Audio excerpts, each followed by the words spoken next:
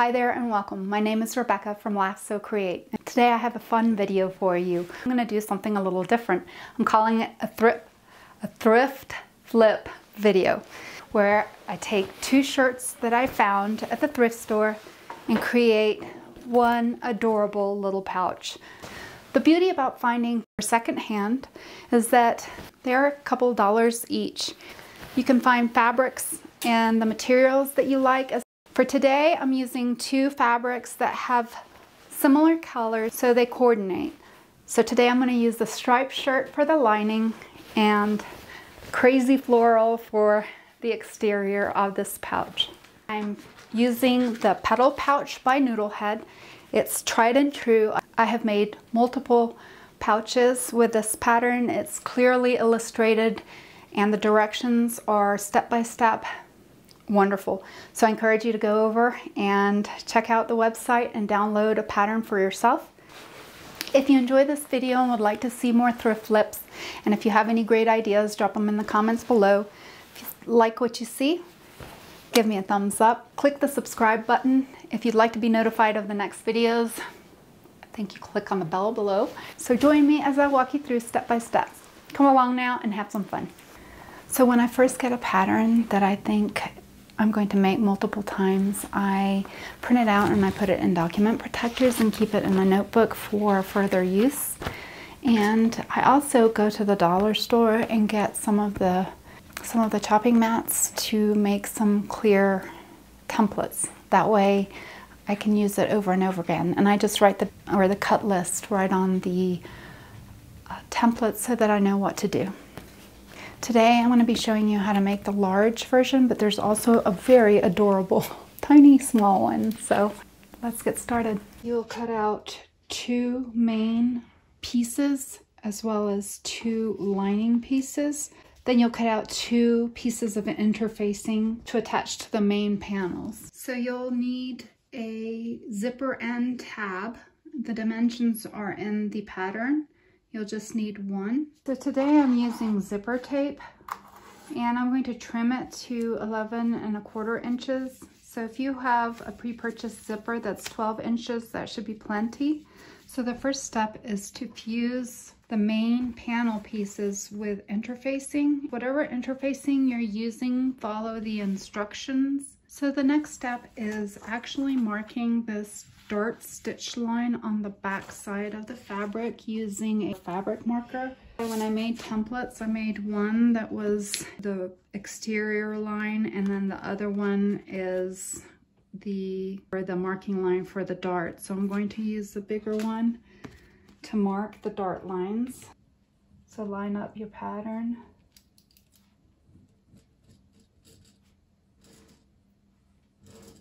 So it's good when you print this piece to print two of them. That way you can cut one to that exterior and one to that. Repeat on the other side of both main fabric panels.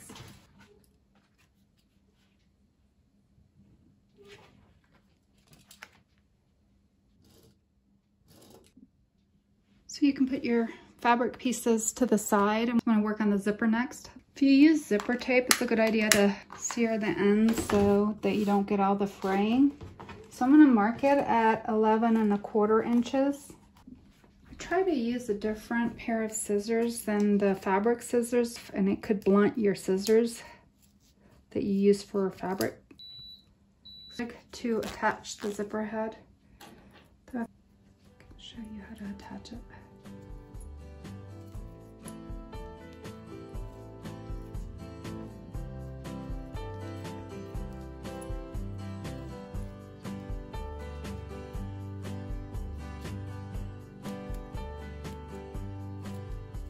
There we go. All right, so there's your zipper. You can open up the other side. All right, so your zipper is now ready for the next step. So you want to take your tab and you're going to want the wrong sides together and press, and it'll tell you the dimensions on this end matching these ends. So once you've pressed it in half, you're going to take the exteriors and fold it in towards the center line and press each of the sides in. Next, grab your zipper. And if you have a metal zipper, you're gonna have to be careful of not sewing over the metal components. But I'm gonna take the little zipper tab and enclose the end and clip it. Next, I'm going to sew the zipper tab on the end using a 2.5 millimeter stitch length, going about 1/8 of an inch away from the edge. Back stitch the beginning and end. You want to make sure that you're catching both sides. Going slow over the zipper, polyester zipper teeth. Back stitch. Double check that I got the back, I did. Trim the zipper tab to the width of the zipper. Okay, so next we're going to work on the other end of the zip. You're going to take the tape. You're going to want the zipper tape to sort of sit at an angle, like so, and you want to stitch. You can hand stitch it or machine stitch it, but the goal is to get both sides the same, so you can use clips to hold it in place. Let me make sure I'm going in the right direction. Here, make sure your zipper, yep, that's fine. Sometimes this can be tricky in the beginning, so it may be easier to hand sew it in place, but I'm going to baste it with a machine. What I've also found is if you use something pointy and like a stylet, or you could use even, I found a flathead screwdriver can help, because it can help hold that in place as it's feeding through the machine. And you're just basting it, and go slowly. Don't want to get your fingers in there. I'm going to back stitch to make sure it's secure. And that's what it's going to look like, and repeat for the other side. And don't be discouraged if it takes you a couple of times when you're starting. Can be kind of tricky.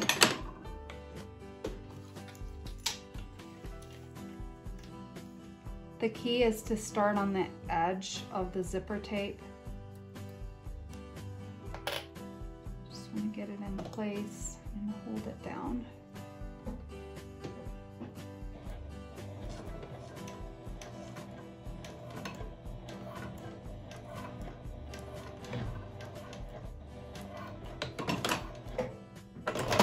Trim off the threads.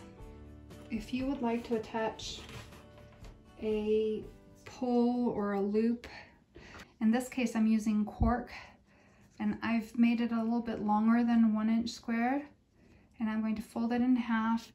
So pin the ribbon, tab, or whatever you're using about 1 inch down from the top left hand corner of the one of the main pieces. You want to make sure that the loop is facing in, because we're going to stitch along here and then it'll pop out once you turn the bag out. Along the edge, about a 4 millimeter stitch length. You just want to do it about 1/8 of an inch away. And you don't need to back stitch at the beginning and end, because it's going to be caught in the seam. Trim off your tails. So take the main exterior panel, place it the pattern right side up, and you're going to take your zipper and place it right side down with a zipper pull on the left hand side. You're going to mark a dot 3/4 of an inch from the left side of the curve, so about there. And then the tab should be about 3/4 of an inch from this right hand side. Next, I'm going to use some clips to clip the zipper on. It's better than pins, because if you do use pins, it has a tendency to cause waving in your zipper. Matching the exterior zipper tape to the curved edge. So you should have something like this. Next, I'm going to take it to the sewing machine and baste it at about 1/4 of an inch away from the edge. No need to back stitch. The designer also states that you can pull the zipper all the way to the right, and it may make it easier to keep the zipper flat. So use a longer stitch, such as a 4mm stitch length. Okay, I don't know if I caught that, but you're gonna make your way down at about 1/8 to 1/4 of an inch down and basting along. And the zipper tab is going to be on the end. When you are sewing, you want to make sure that you stop at a point with your needle down. Lift the presser foot, move the head out of the way, and then lower the presser foot to continue down. That way you avoid any kind of wonky lines of sewing around your zipper head. Once you've basted the zipper on, you just take one of the lining pieces and you're going to place it face down. Wrong side is going to be facing up. Now, this shirting fabric looks about the same on both sides, but you want to make sure that the main fabric is facing up with the correct side, and then you're going to make sure that when you sandwich the zipper that you have the wrong side of the lining facing towards you. And you're going to repeat the process and pin in place all the way around the curve. Again, you can put the zipper head all the way to the right hand side. So next, you're going to make sure that you have your zipper foot on your sewing machine, and you're going to stitch all the way across using a 1/4 inch seam allowance. This time you're going to use a 2.5mm stitch length. Again, back stitch at the beginning and end. And turn on your sewing machine.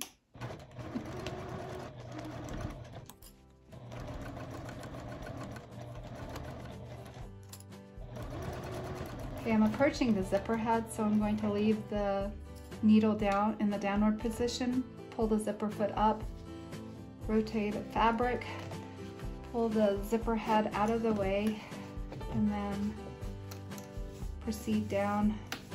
Put your zipper foot back down and proceed along the way.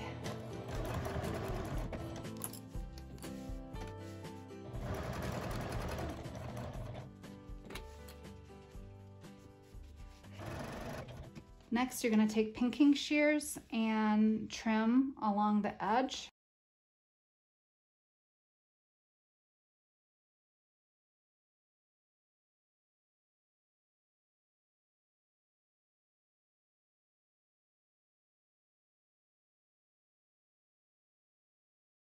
I'm going to take it to the sewing machine and continue to pull the lining away while top stitching on the right side of the main panel.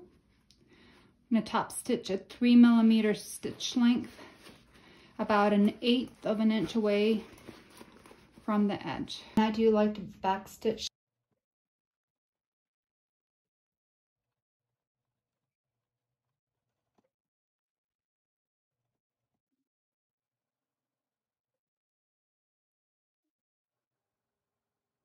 Place the wrong sides together and give it a quick press. So next, take the last main exterior piece of fabric and place it face up, and then take your panel with a zipper on it. Before I do that, I want to make sure that I line up the sides, place a mark so I know where to place the zipper at about 3/4 of an inch again in from the sides. I'm going to attach the zipper in the same way that we did.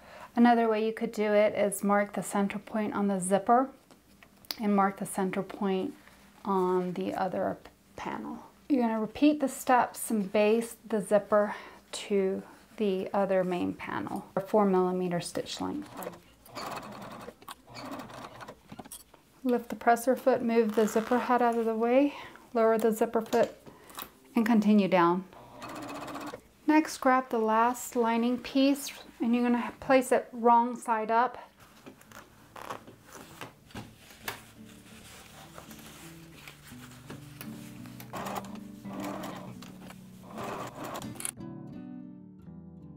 Okay, so let me show you what you should have so far. So this side's already been top stitched. Next step is to top stitch, but you want to make sure that the lining's out of the way and that when you're top stitching, you're catching the pinked seam. Don't forget to change it back to a top stitching length. You want to just make sure that the lining's out of the way and that it doesn't catch.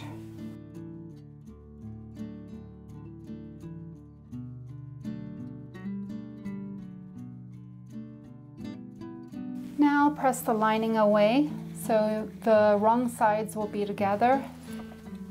Now at this point you want to make sure that you have the zipper about halfway. Very important.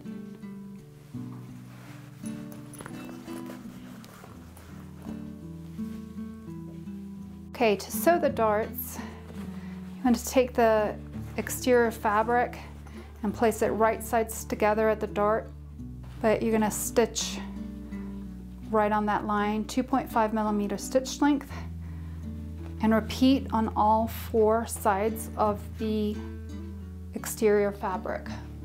I like to start at the bottom of the legs and work my way up to the apex and sew off at that point. You can back stitch it once if you'd like to secure it, and that way the dart won't come undone. Placing the stitch length at 2.5mm, back stitching at the beginning and end.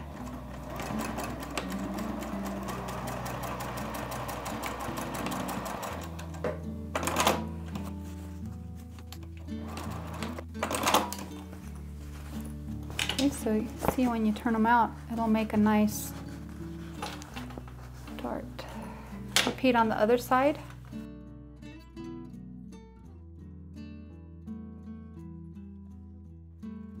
Okay, now that all of the darts have been sewn, you're going to take your little butterfly and place the right sides together.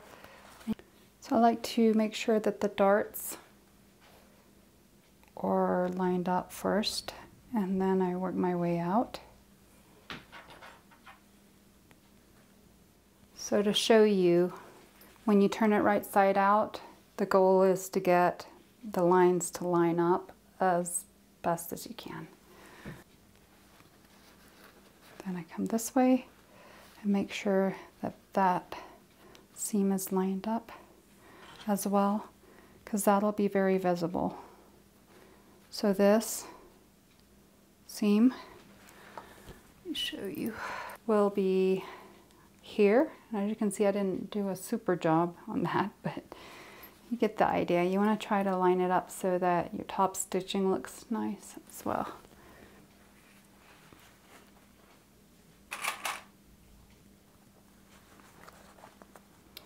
Continue all the way around. So when you get to the tab, you want to make sure that you're bending it in towards the lining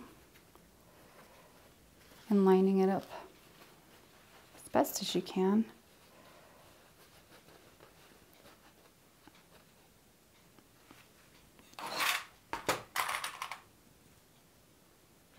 I'm going to repeat the process of lining everything up with the darts and the lining, but you'll want to make sure to put a mark on either side to remind you to leave a gap for turning.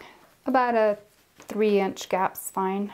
So you're going to stitch all the way around at a 1/2 inch seam allowance using a 2.5mm stitch length. Double stitch at the beginning and end. I mean, back stitch at the beginning and end. Go slowly over the tab if you have one. Trying to hold everything flat. Pivot if you need to. Okay, go slowly over the thicker parts. Make sure everything's not tucked in too much. I can feel the tab. The goal is to get not right over the zipper tab, but to ride right next to it. I like to back stitch at that point because it's a stress point. And don't forget to stop at the gap and back stitch. I'm going to reinforce it so when you turn it, it doesn't come undone. Pick up on the other side of the gap. Same thing, back stitch.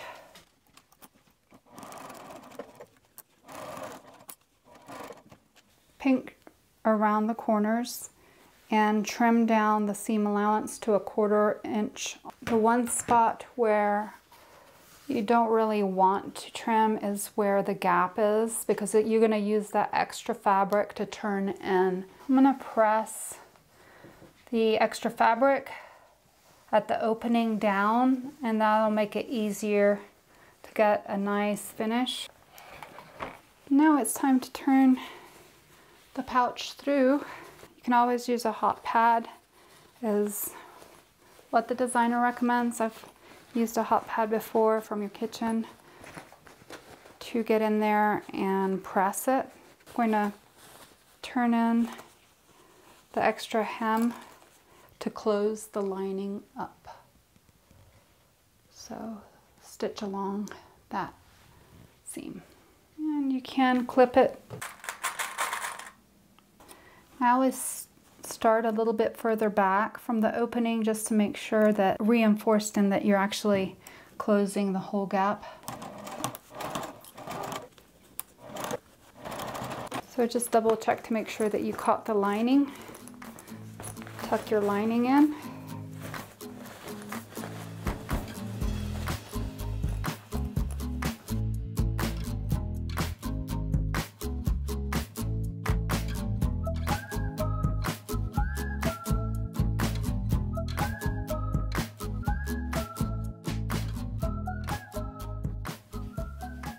There you go. Use Noodlehead's pattern. I thought it would be a perfect little pouch. I thought it'd be a perfect little pouch. So today I'm going to show you how to take these two and create. Today I'm going to be making the Petal Pouch. It's clearly illustrated with good directions, but I'm going to help you walk. But I'm enjoyed the thrift. If you enjoy